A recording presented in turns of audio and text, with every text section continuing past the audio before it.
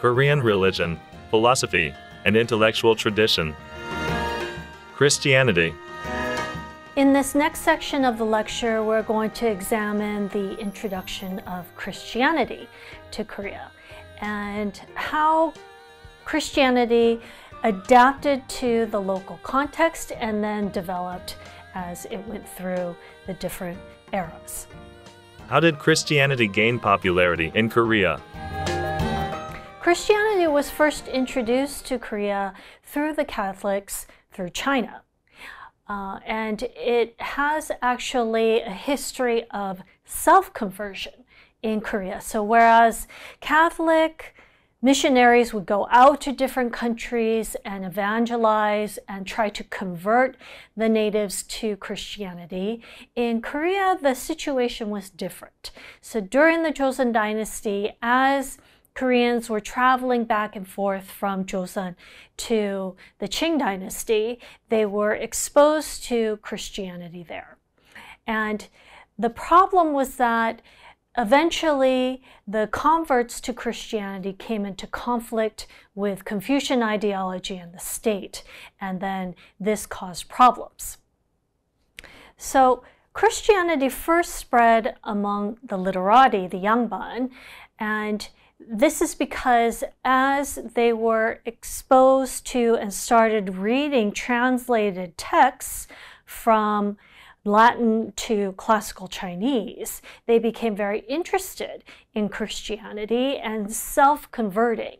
So they would bring these texts back with them from China into the Joseon Dynasty, and they would discuss these with their contemporaries and their peers, and they slowly, one by one, converted to Catholicism. So the first to convert was Hong Yuhan in the 18th century, and the next was Yi Seung-hun. Now, both of these individuals, they rejected ancestor rituals.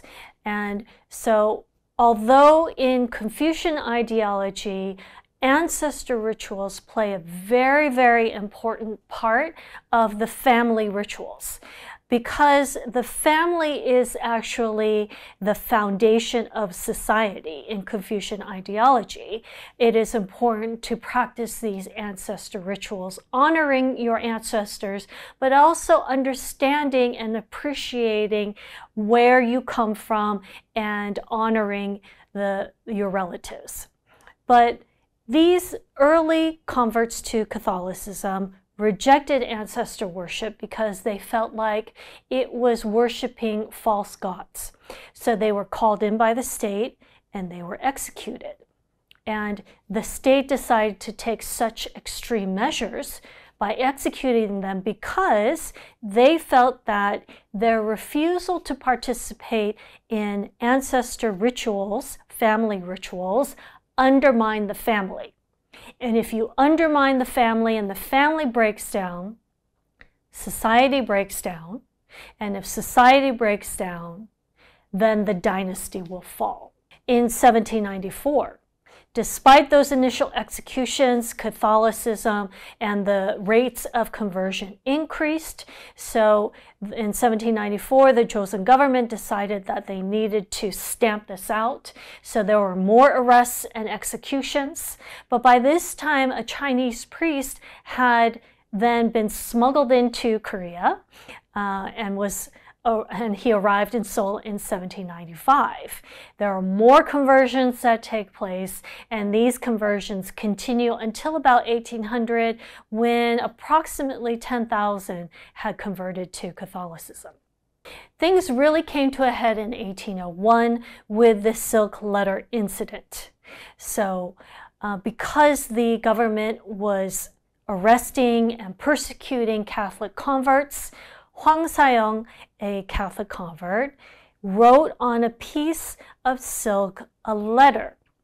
And in this letter, which was to be smuggled out of Joseon, sent to the Qing Dynasty, it appealed to the foreign governments, such as France, to come in and to use military power to forced the Joseon government to allow the practice of Christianity and to stop the executions, but it also called for the Qing dynasty, the Chinese dynasty, to come in and set rule. This request for foreign help was Hwang Sayong's demise, because this letter never made it to China, and once it was discovered, this was considered to be high treason, because this individual is asking for foreign government to come in and intervene and to take over, undermining Joseon sovereignty. So Hwang Sayong, needless to say, was executed. Even still, the number of converts increased, and also the number of missionaries, Catholic missionaries, being smuggled into Korea increased. So this increase in converts and missionaries, this continues through the 1830s, and instead of being confined to the Yangban elite class, the conversions then start to occur amongst women, commoners, and Jungin, who are the middle people. They are a secondary status group. Now, some of these Confucian scholars, they also read the translated Christian writings, and they began to argue on an academic level that Catholicism was not a viable belief. They felt that it was immoral because it turned people against their king. They felt that it was irrational because, for example, if Adam and Eve were the first sinners, why did all of the descendants afterwards have to be punished? They thought it was antisocial because they felt that this was not in the interests of society, but only in the interests of the religion. They felt that it was selfish because it focused on individual salvation rather than the harmony and order of the society, and they thought that it was illogical. Is Jesus Christ the Son of God, or is he the son of Adam and Eve? Which one is it?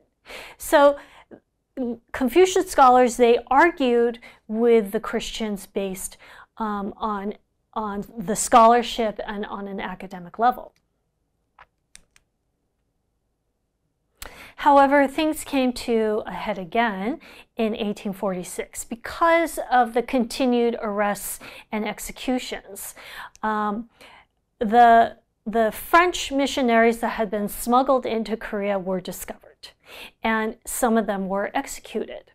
However, one French missionary was able to escape, went to China, told the French officials there in China what was going on, so the French felt that they needed to send a military expedition to punish the Koreans. So they sent these warships. They told the Koreans that they needed reparations. They had actually suggested signing a treaty, but the Koreans were not interested in this. As far as the Koreans were concerned, this was an illegal religion. These people, the French missionaries, had come into the country illegally, were staying in the country illegally, and so the Joseon government felt they were fully justified in their actions. However, even despite this, there were still a growing number of converts. So by the time we get to the end of the 19th century, even despite attempts by the government to clamp down and extinguish the Christian problem, it was still growing. So there was criticism among scholars of the government's inability to control this problem, and coupled with foreign pressure at the end of the 19th century, we have the French coming, the Americans coming, a Prussian merchant coming. This is all putting pressure on Korea. So in 1866, the ruler decides in Korea to execute whatever Catholic converts they can find. And about 8,000 were executed, and the priests go into hiding yet again, and the French forces arrive, and there is conflict between the two, military conflict. And so from the Joseon perspective, these Christians are actually quite violent and quite aggressive. Here is a illustration of the French invasion. Because the French had superior firepower, they were able to come in and they were able to damage quite a bit at Gangwon Island. And in the process, they also stole many artifacts from Korea. And in fact, they are still housed in French museums, much to the dismay of Koreans today. And then we have the Protestant Christians, and they begin to arrive in 1884.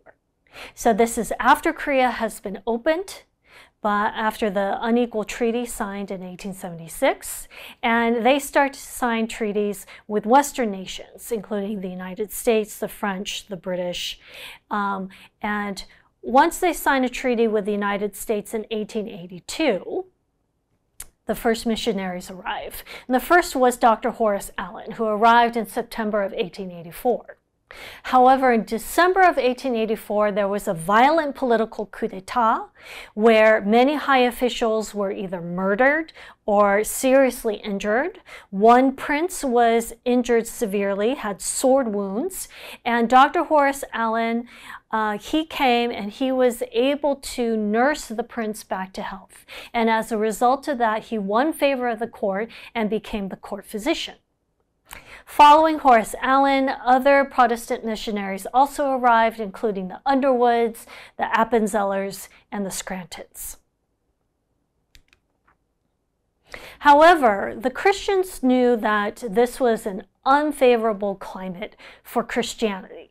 So the mission policy directed from the United States was to keep a low profile.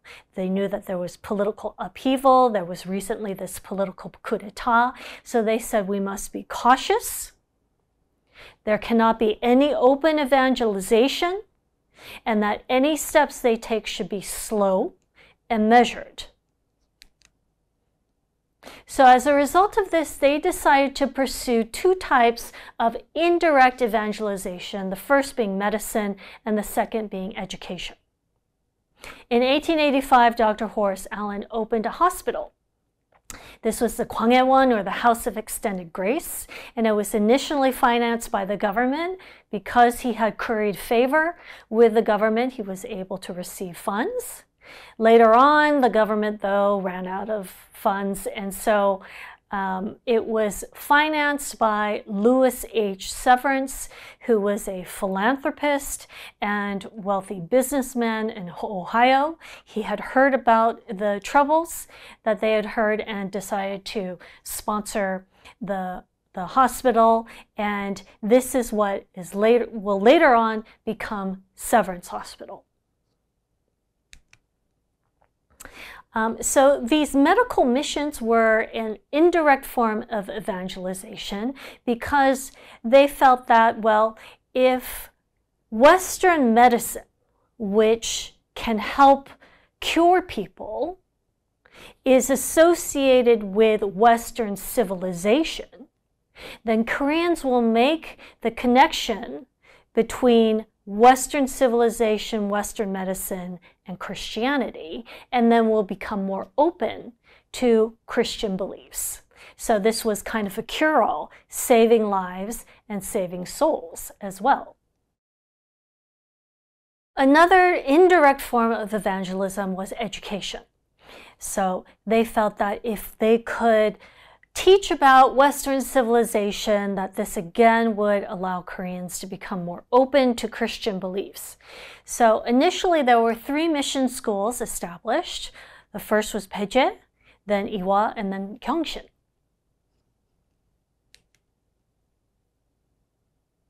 So as mentioned in 1884, The first missionary, Protestant Christian missionary, arrived in Korea. In 1885, Peje Hakdang was established.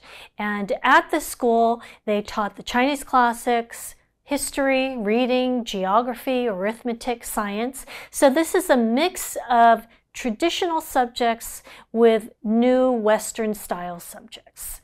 And in order to attract sons of the elite class, sons of Yangban, they needed to teach traditional subjects such as classical Chinese because all of the official documents were still written in classical Chinese. In 1886, Mary Scranton opened the very first school for girls, and this was Iwa School. Because most girls from an elite background did not go out in public, it was actually very difficult for her to first recruit students.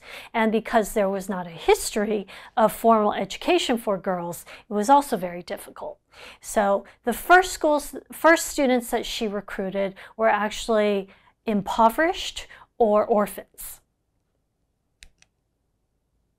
So when Christianity was first introduced to Korea during the Joseon Dynasty, the state was actually very opposed to it because they felt that it was subversive to the state.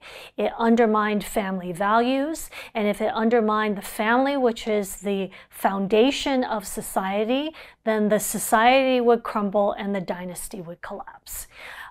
They also felt that because of the Silk Letter incident, that this was high treason, that this only reinforced their view of Christianity as being subversive to the state.